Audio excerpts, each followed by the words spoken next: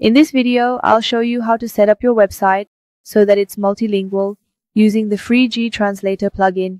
Hey guys, what's up? This is Michaela from Simplifying Websites, and before I get into the tutorial, I'm going to ask you to like this video, which helps the channel grow a lot, and to subscribe to the channel. So that's it. Let's get to the tutorial now. So come on guys. I'm here on the Inovar Nutrição website, which is an institutional website that I taught you how to create with Elementor free. I'll leave the link here on the card and in the description if you want to learn how to create this project, okay? I've already made a video about it here on the channel, including with this same plugin, but it's been updated with other cool features, and I wanted to update the video for you. It's very easy. Just go to the WordPress admin panel, plugins, activate new. You'll search here in the search bar, like this, GTranslate. All together, it's this plugin here, okay? There's a very similar one, even from the same company, but it's this plugin here, WordPress with GTranslate. There's this one and it's different. This is the one we want, okay? Click on install and then activate. Pay attention to the name because sometimes the little photo, their logo here changes, so always go by the name. Then click on activate. It usually redirects you to the plugin settings tab. If it doesn't, hover over settings and you'll see GTranslate.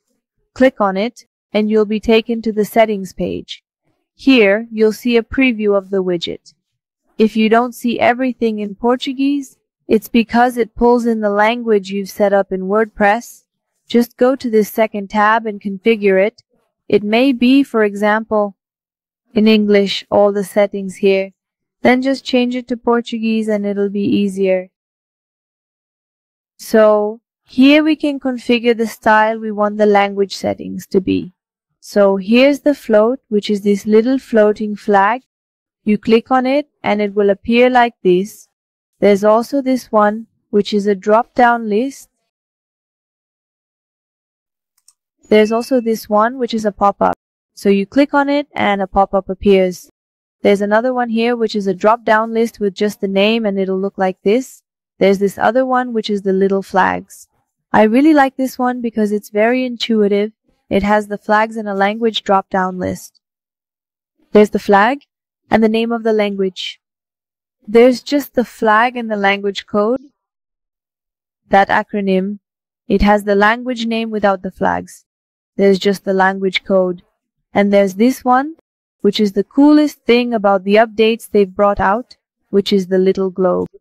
You click on it and it appears like this, all the languages. So, if I were to put it on the website, I'd put either this one with the little globe or this one with the flags, because it's very intuitive. We don't need to change the rest here. There are some default settings. If you're using WordPress without Elementor, you can activate it here in the menu. As we did with Elementor, we won't use it. We'll activate it via shortcode. Here you can change the size of each flag, and here you can change the style of each flag. So here's what it looks like. Then you can change it to the other one, which looks like this. I'm going to change it to this 2Ds, which I think looks more elegant. And here you can select which languages you want to appear. I'm just going to leave Portuguese. I'm going to deactivate all of them here. I'm just going to leave Portuguese, English, and Spanish. I'll disable the rest. And then there are some additional settings, which is, for example, the United States flag for English, because by default they leave the English flag here, if I'm not mistaken, this one. And then you can change it to the US flag. If you think your audience is going to be more from the United States, you leave it here so that English is the flag of the United States. Portuguese is the flag of Portugal. Then you can change the flag to Brazilian Portuguese, which is here. Spanish, there are options for Mexico, Argentina, and Colombia. So if you think your audience is more from Mexico, you can leave Mexico.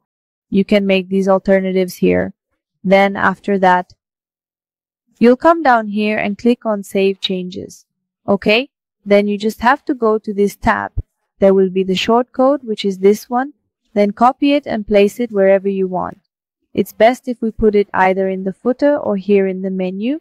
Then you can go to the site where you created your menu.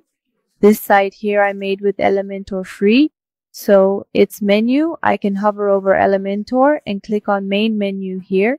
If you have Elementor Pro, you'll be able to do this too, okay? Just click on it and it'll take you straight to the menu template.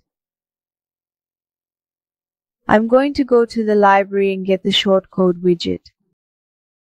I'll put it up here after the social media icons. Your social networks over here. Then I'll come here to it. I'll paste the shortcode. I'll click here on update. I'll come here to advanced. In standard width, I'll let it be customized. And I'm going to change its size so that it looks good here with my layout. I'm going to update it. I'm going to access my site here so we can see what it looks like.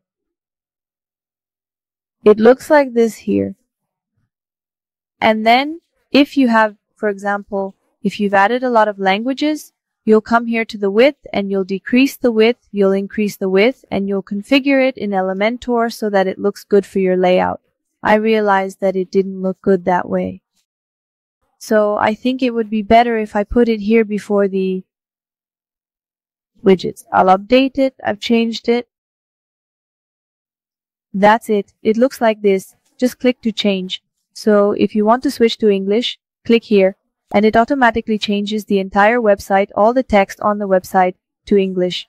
Remember that it uses Google Translate itself, okay? So there's no way you can change the text here. It will take the change from Google Translate.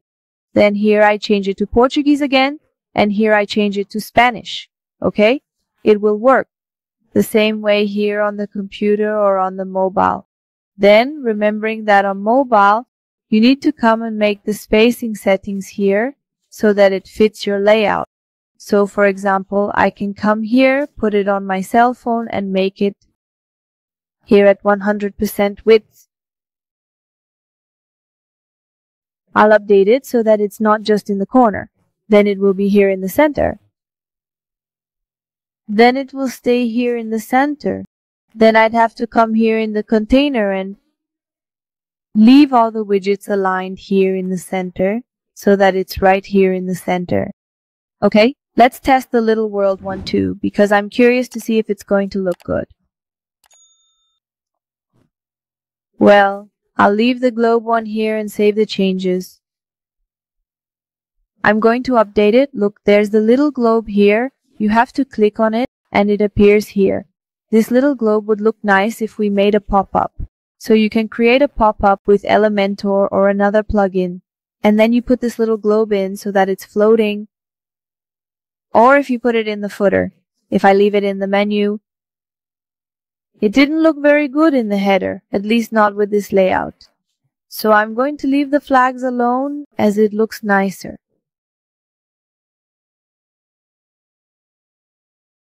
Here's another cool configuration we can make. Has two nice options here. If you don't also want to use the shortcode to place it here or to make a pop-up, it has this option here to show the floating language selector, which itself creates a little pop-up. Then it lets you place it here at the bottom of the screen, left or right, or at the top, left or right. So for example, I'll put it at the bottom left. You select it and click on save.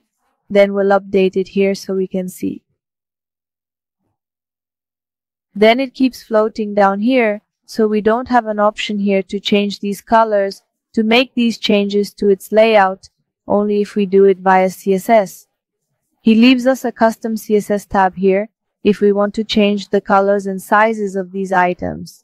There's a video here on the channel teaching basic CSS and HTML if you want to learn how to change this.